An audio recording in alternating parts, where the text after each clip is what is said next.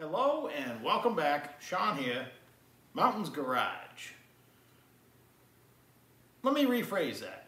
Merry Christmas. It's Christmas Eve 2023, and I hope the next couple days bring memories to you that you'll remember later in life.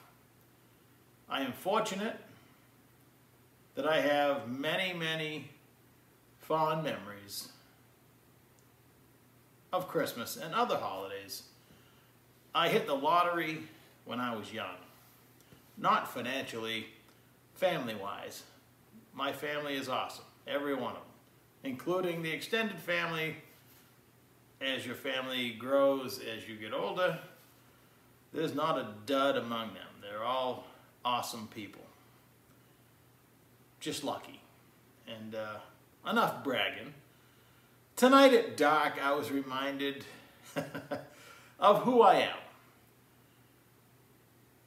I gotta do a little, lay a little groundwork here. There was a blizzard in the late 60s. I could look up the year, 67, 68, in the Northeast. And I remember it being Christmas Eve. I was watching Gomer Pyle. I remember that. I don't know if it was a rerun or first aired. All I know is I was allowed to stay up a little bit later. It was snowing snowing a lot. And the turn of events that happened was the snowblower that my dad was trying to use was broken. And my mother was quite sure the cure was in the bags of Christmas presents yet to be wrapped. She would have done it after we went to bed. So when you wake up in the morning, you know, the living room stuffed under the tree with presents. She had 5 kids, and by then probably a couple extended family members, you know, girlfriends and boyfriends and whatnot. So everything was in trash bags, hidden away in what closet space she had. So she started digging. And what happened next was we had our Christmas Eve, which turned into tradition. We did that from that year on. It actually worked out, again, as your family grows. Most people have 2 Christmases, one with their real family and one with their extended family. This way, she called Christmas Eve on that blizzardy night in the late 60s, and we had Christmas at my parents' house on Christmas Eve. I don't know if the snowblower got fixed. It must have. But either way, it started 2 traditions, actually. One, my mother pretty much stopped wrapping gifts because nobody cared. And Christmas was on Christmas Eve. And the greatest thing, slight sidebar, if you want to remove stress from Christmas, we did this when I was in my teens, my teen years, early teen years. We decided that Christmas was for kids, and the rest of us could have a Yankee swap or something like that, but we weren't going to exchange gifts among the adults. And boy, that really wakes up your holiday. Stress is gone. You got a couple simple gifts maybe to buy for whoever, but wow, if you want to enjoy the holidays, take the whole gift-giving thing out of it, unless you're giving to kids. But that's my experience. So, it's Christmas Eve. I'm 15 years old. I just worked my first 10 months at a job, a transmission shop. And like all kids that age, I was really anxious to do anything mechanical. And what I really wanted was an engine of my very own, just any engine, to take apart. And, you know, I'm sure I dreamed of building some really powerful engine. You know, you're 15, you don't have any money, you're making a tiny bit of money. I worked for minimum wage, my first job. So that afternoon, I remember it well. It was cold. It was supposed to be a big snowstorm coming. Seems to me it was during the week. Obviously we were working, so it wasn't a Saturday or a Sunday because it was 5 o'clock. There's no way we were getting out of work early. So at the stroke of 5 o'clock, I'd probably asked a few questions about this greasy, nasty-looking 2-bolt main 350 Chevy small block that was recently delivered in the pile of junk with a bunch of core transmissions and stuff out in back of the shop. I probably asked the boss 3 or 4 times about it. Didn't ask for it, but at 5 o'clock, I'm washing my hands and he told me I could have it. But I had to get it out of there that night because it was going to snow and he needed to plow and whatnot, whatever the reasons were. And obviously it hadn't been wet yet, so he was giving me some good advice that I needed to get it under cover if I was really interested in it. Now, again, it's Christmas Eve, and gearing up a mile away at my parents' house is Christmas Eve meal and, a get-together. So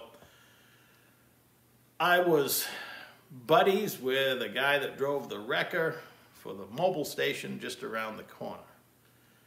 I told my ride home to go ahead. I could get him to come over, hook onto that engine, bring it to my house, no problem.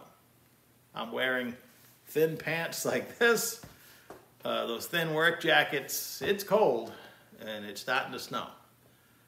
I go over there and he's out on a call. And the normal guy that would have been helpful and probably called him on the radio wasn't there. I pretty much was getting nowhere.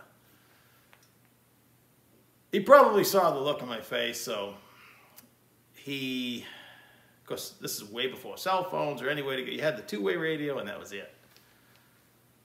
So I started walking back over and here he comes. It was a 1-way, 4 lanes, one direction coming off the bridge. I'm right next to the ocean, trying to picture the scene. I am literally looking at the water, freezing outside, walking back to the shop where nobody's there. Again, it's only a mile from my parents' house. I could have walked home. I walked it many times, but I wanted to get that engine home. And here he comes with the wrecker. I flag him down, and he was able to, make an excuse. We went back around the block, out back, and we hook onto the engine. Now it's swinging on the, traditional wrecker with a boom and a hook, and the motor's loosely attached to that, tied to the back of the truck. And we're headed for my parents' house. Now, it's Christmas Eve. There's lots of people coming. My parents have a long driveway. You can park 2 cars wide. It's 100 feet long. The garage is at the end. And I need to get the engine in there. So I had to disturb everybody. Of course, I've been wrestling with it, and I'm dirty. And we did get it in. I had no way to unload it. We just set it down with the wrecker, I'm sure. Probably had to put my parents' car outside. They were always very patient. So I wasn't too late, didn't cause too much of a disturbance, and I got it home. And again, the presents that year, I don't remember if there was any. There probably wasn't any. I don't know. I'm sure there was something, underwear probably, but I was focused the next morning, my Christmas morning. I couldn't wait to get out and tear that greasy thing apart. And it was probably, still to this day, one of the nastiest engines I've ever taken apart. I got a rival to it I picked up the morning before, 2 mornings ago, which is funny because see this time of year, pick a cold day, I'm going to drag an engine home apparently. I'm no longer 15, but somehow in my peanut-sized brain, greasy old junk still excites me. This is a 5.3, nothing really to write home about. Could even be a 4.8, I don't know. I haven't even peeked in the spark plug hole to determine. Interesting is the greasy orange 6-liter. I'm looking at the camshaft and stuff in it and the valve springs that are in the rectangular port heads. The valve springs are definitely not stock.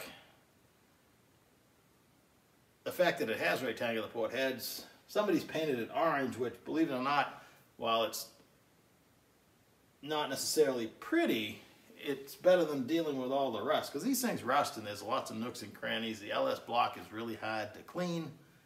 However, that one, somebody loved it at some point. But if you take the lift plate off, it is gooey at best. It reminded me when I saw it of that Christmas Eve when I was 15. So, that's a quick, somewhat boring story, but it seemed fitting. What I really wanted to do was wish you a Merry Christmas. I hope your memories are fond. It makes me sad inside that I know a lot of people, holidays are stressful. I hope this one's not. So, Merry Christmas, and I'll talk to you in just a few days.